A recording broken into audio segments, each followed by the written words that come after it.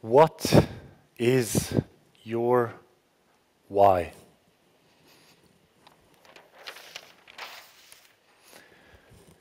Why do you do what you are doing?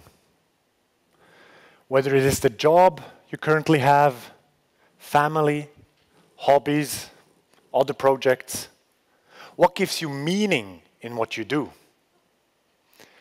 The individual answer to that question is for many people the biggest motivation to do what they are doing. To give meaning to one's behavior, to your everyday actions, to your life in general, is like a primal human need. Success is often the goal all of these individual actions are leading up to. It is where you want to end up with your various journeys. That is why I like to refer to success as your where to. The question, what is your why, is always connected with the question, what is your where to? Let me give you an example. When I was 12 years old, I lived in the village close by. I lived in Brienz. And almost every single week, I would watch the Champions League football games together with my 3 older brothers and with my father. I wanted so much to be like not only my brothers and my father, but also like the football players on TV. And I played football myself. Until one day, when winter came, I tried out a new sport called handball. It was a whole new world to me, and I had no idea where I stood.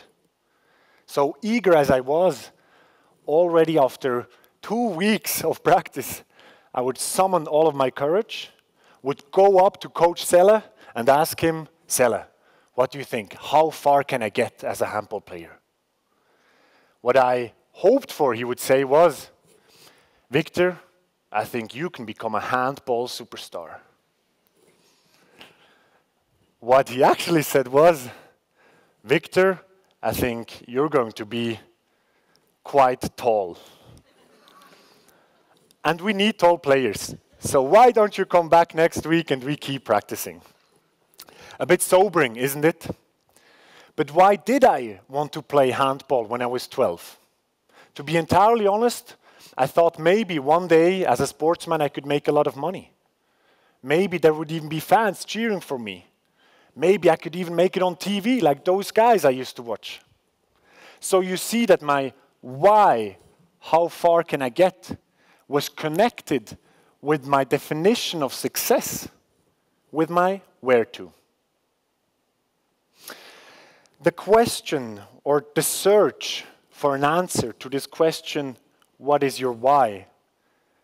And the search for an answer to this question, how far can I get, would stay my why in almost everything I do, still today.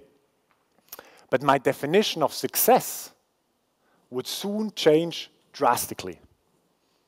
How, you ask? By adding how. This was my game changer.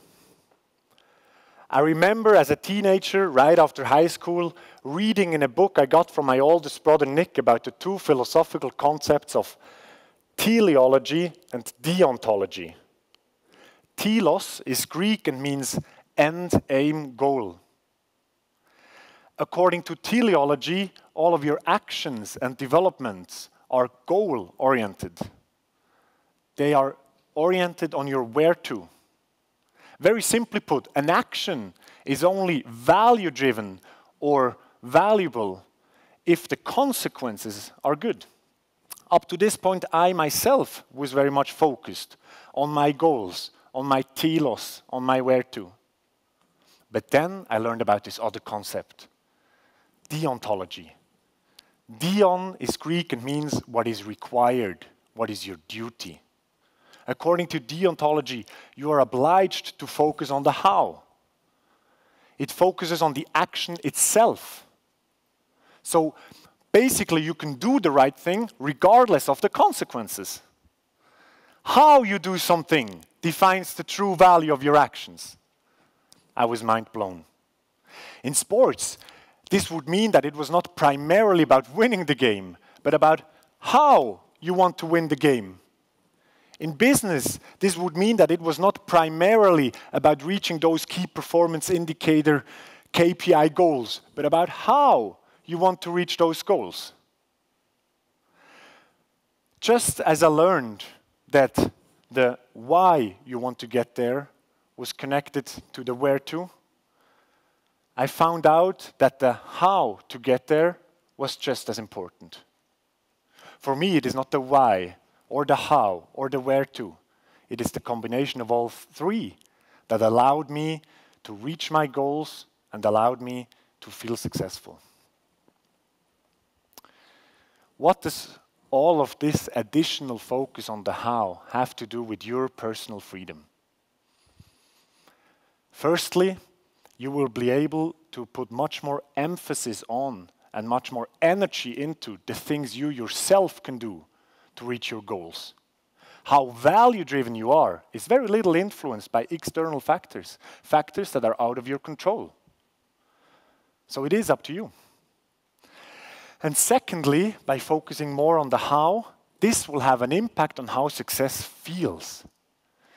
It allows you to realize how little the consequences of your actions will have to say about how you're thinking about yourself being successful or not.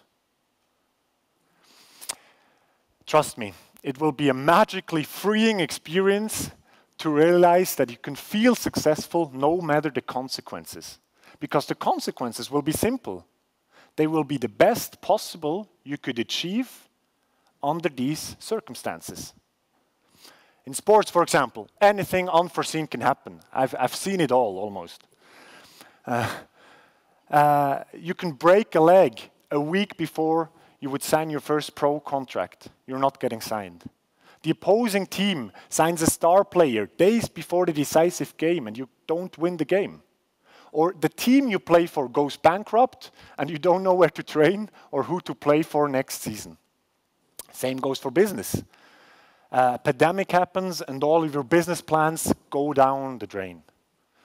Political conflicts have an influence on the oil price, and, for example, your transport company is no longer profitable.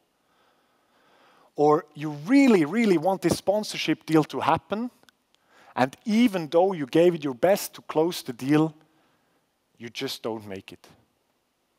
Listen to that last sentence again. Even though you gave it your best, you just don't make it. It is about putting more focus on giving it your best. It is about putting more focus on the how. In addition to your why and your where to do you want to go? What should be the consequences of your actions? Of course you want to win the game. Of course you want to close the sponsorship deal. But where should your focus mainly be? On the how. How would you like to be as a player? Would you go out there on court, have some fun, see what happens, and try your luck?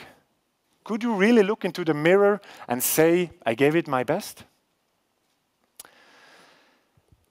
Just the moment I started focusing more on the how, it was like I added a third energy source to everything I did. Not only did I want to work on my why, that gave me meaning, and on my where to, that gave me constant, often measurable goals that would pull me further, always further. I wanted to start working on my values. I wanted to start working on my how. It was the one thing that would change the way I looked at success, and that would give me a lot of personal freedom. So I started defining the values I wanted to base my actions on. For example, I said, and I hope you feel it, whatever I do it passionately. Whatever I do it wholeheartedly.